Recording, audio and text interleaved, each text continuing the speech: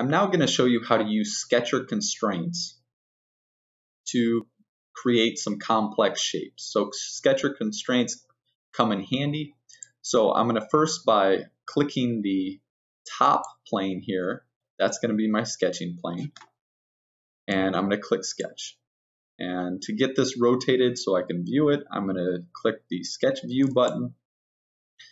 And let's say I want to create a regular hexagon. A regular hexagon is a hexagon that has all sides are equal and the internal angles are all equal to each other.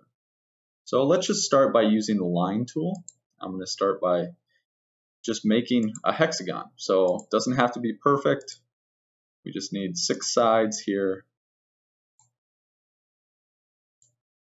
All right. So there are 6 sides. I'm going to middle click to get out of the line tool and middle click again. And now we have a hexagon. Now this is a hexagon, but not a regular hexagon. We need to make all sides equal and all internal angles equal. So up here you see a constraint dialog here, a constraint box, and these come in really handy. So for example, we can make lines vertical, we can make lines horizontal, we can make 2 lines perpendicular, meaning they have a 90-degree angle between them. Coincident, if we want to make a point lock on another point. We have parallel, if we want to make lines parallel. This button makes lines equal to each other, symmetric up here, and then a midpoint here. So I think the first thing I want to do is make all sides equal. So I'm going to hit this equal button, and then I'm going to just start selecting the sides around the outside of this hexagon. So it says equal now, these 2 are equal, and I'm going to make these 2 equal. So now these are all equal to each other, and just go around and select all of those. So now we have a hexagon that has all equal sides. It's not yet a regular hexagon because the internal angles are all different. So how do we make those all equal?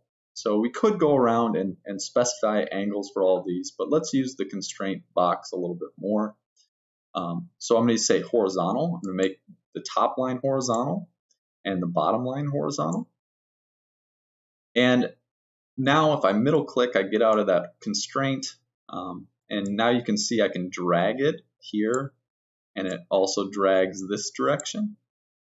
So let's say I want to make it symmetric around this line here. And so I can use a center line tool, and I'm going to draw a center line right down the middle. And I middle click to get out of that, and now let's use the symmetric constraint.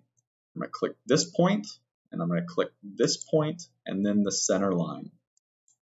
And that now makes this point equal distant to the center line as this point. All right, I'm going to middle click to get out of this symmetric tool, and we can still drag it this direction, but it's looking better. And let's say we can use the dimension tool now.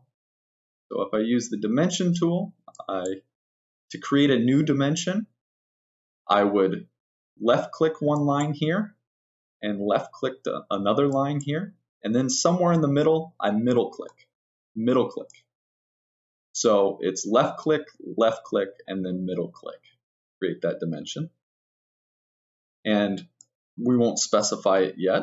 And then I'm going to do another one from the top to the bottom.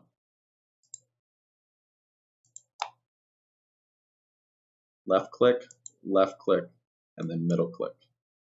So now I have 2 dimensions here. Let's drag these a little bit so we can see things better.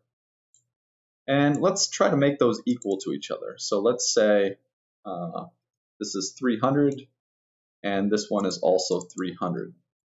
And by doing that, I believe that should make all these internal angles equal to each other. If we want to double check, we can go up to the dimension tool. I'm going to left click here, and then middle click in the middle. And that says it's over constrained right now. That's why you're getting this dialog box. It says it's over constrained. But if you want to just leave this dimension up, you can just make it a reference dimension. So make the dimension reference. And that's what each one of these internal angles should be for a regular hexagon, 120 degrees. So that is a regular hexagon, and that was a long step to go through just to make a hexagon.